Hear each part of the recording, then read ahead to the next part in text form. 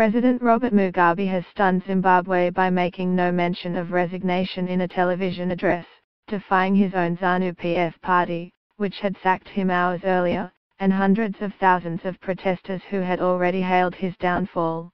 Two sources, one a senior member of the government, the other familiar with talks with leaders of the military, had told Reuters Mugabe would announce his resignation to the nation after ZANU-PF dismissed him as its leader in a move precipitated by an army takeover 4 days earlier.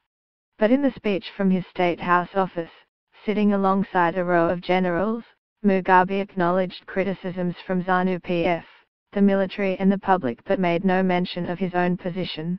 Instead, he said the events of the week were not a challenge to my authority as head of state and government, and pledged to preside over the Congress scheduled for next month.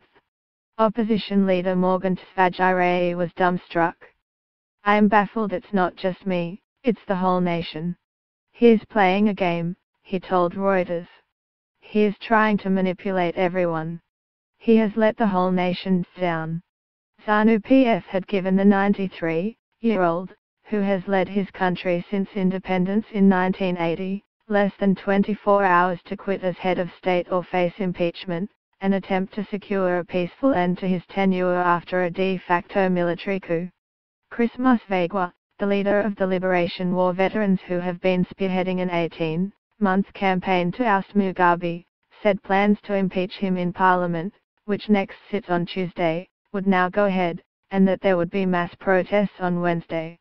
He also implied that Mugabe, who spoke with a firm voice but occasionally lost his way in his script during the 20-minute address, was not aware of what had happened just hours earlier. Either somebody within ZANU-PF did tell him what had happened within his own party, so he went and addressed that meeting oblivious, or he was blind or deaf to what his party has told him, Musvegwa said. ZANU-PF's Central Committee had earlier named Emmerson Mnangagwa as its new leader. It was Mugabe's sacking of Mnangagwa as his vice president, to pave the way for his wife Grace to succeed him, that triggered the army's intervention.